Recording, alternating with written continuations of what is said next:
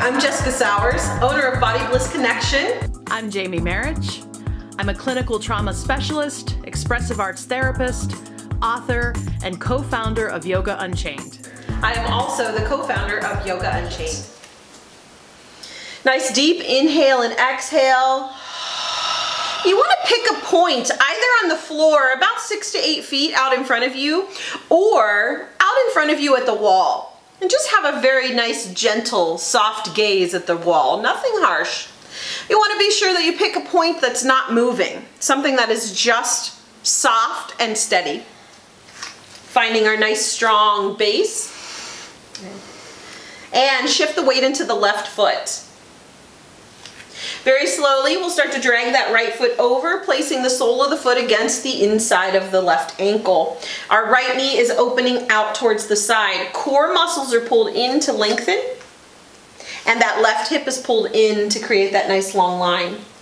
Staying right here, or inviting that foot to slide up the leg where the heel comes just underneath the knee. Continuing to open the right knee outward. And maybe the arms lift and express in any way that feels good. Another option here is to continue to lengthen that leg and pull the leg up. You can pull the leg up higher onto the thigh, but you want to ensure that the toes are above the knee. Yes. So no pressure whatsoever on that knee. There's no part of the bent leg of that foot that should be resting on the knee at all.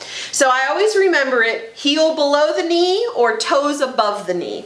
And that's one way to help protect so you're not putting pressure and kicking that knee out to the side. Right. Mm-hmm. Very nice. Jamie, how does tree posture make you feel? This is my favorite balancing pose, I think, because the tree has a lot of meaning for me as a grounding symbol, as a grounding object.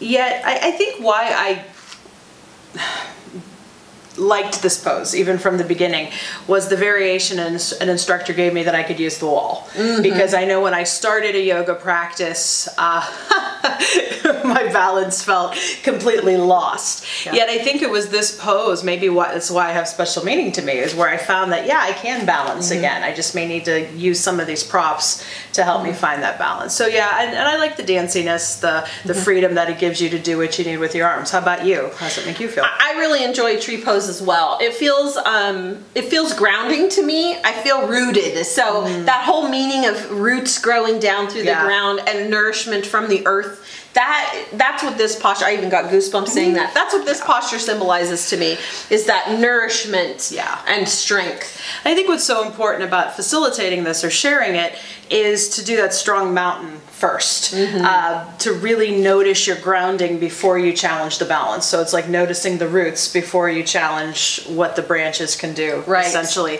Yeah, I mean, my clinical connection to this breath, or this posture, hopefully done with a lot of good breath, is that it does offer a creative way to teach grounding, a more embodied way to teach grounding. Yet I think also sharing some gentle balance challenging can have some nice clinical value as well. So I know sometimes, and I learned this years ago, but it's something I've used because I have struggled with dissociation and driftiness, to do the tree posture as part of my morning practice. And if I find myself struggling it with any way, it's not something to shame myself about, but it does kind of serve as a litmus test or a check for me about if I really am here and now, or if I'm striving, or if my mind is wandering somewhere. I just find so much value with this pose. Well, this pose has helped me immensely as well. I have one of those brains that just likes to go, go, go, go, go so fast and so much that I can't even keep track of all of the thoughts. So one of the beautiful things about balance postures, and tree in particular,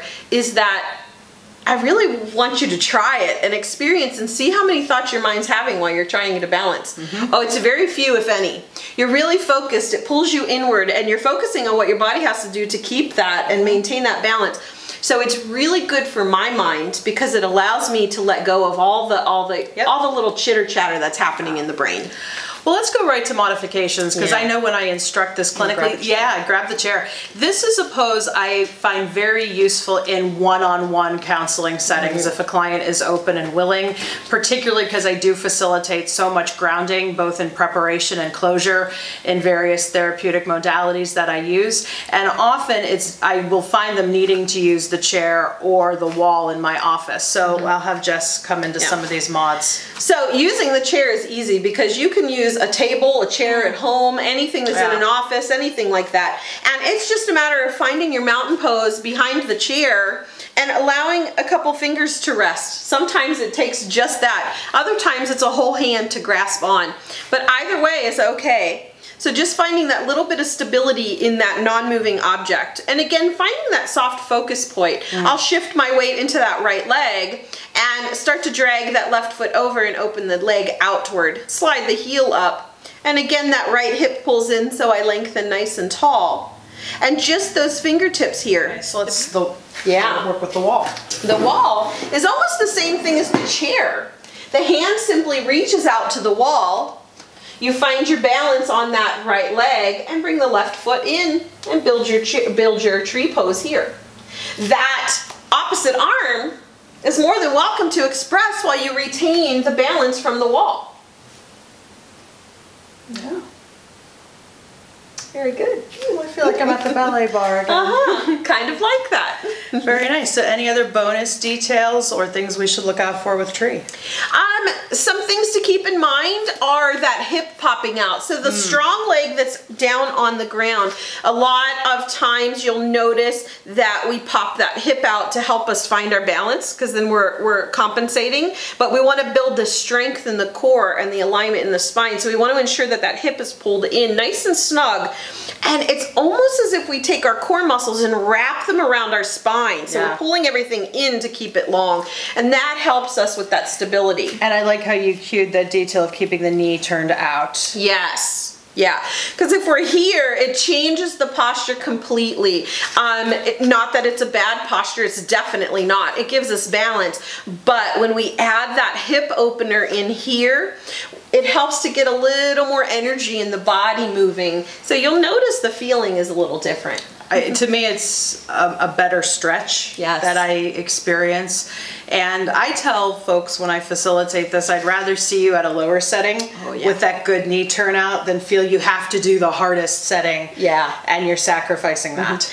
And that brings up another point that's very important to share as well. Every day our balance changes. Totally. The weather can impact it. How much water we drink can impact our balance. So you want to be mindful of that. If you're building your posture, your balance posture in your tree pose, and you're off today, first of all, it's okay. But if you continue to step up and down with that foot, it is so much better for your body and the muscle memory to simply set the toes on the ground. Don't fight with yourself over it. Set the toes down, find that stability, keep everything harnessed in, and go like that. Very nice. So thank you for joining us for Tree. Thank you.